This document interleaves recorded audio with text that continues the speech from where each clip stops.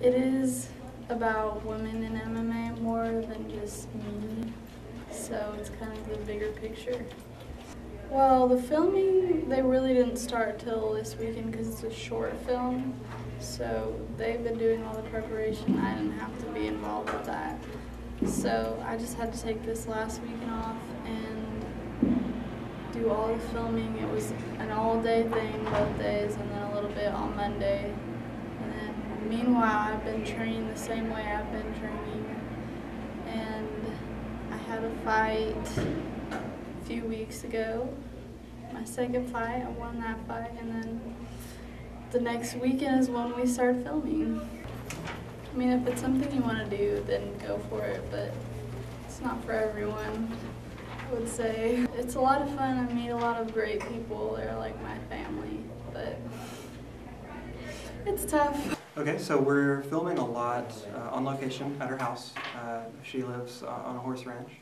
We're also filming at a gym that she works out at, trains at, and filmed a little bit here at the school, and then we're going to film in Shreveport at actually one of the fights she's doing. And so for those, again, because we have kind of a limited crew, what we try to do is use as much of the environment to our advantage as possible. And that also kind of adds to the realism of it, since this is a true story, but it's a dramatized version of it. So we don't want to create too much of a false environment.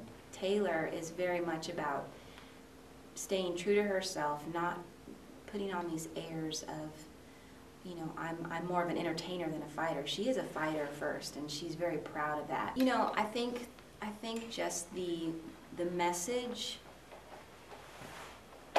that I see in this film is that follow what you feel in your heart, whether it's going to be looked down upon or whether it's going to, you know, be shunned. I mean, she's a female in a man's world, and they still even call it a girl fight, you know, and they still, it's just, she's so thrust into a place where she could be maybe more intimidated.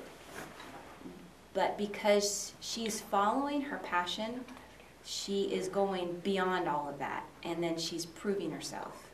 If there's a passion deep within you, don't let anything get in your way. Don't let those obstacles stop you, because it's there for a reason, and if you really follow it, everything's just going to come into place, and she really is proof.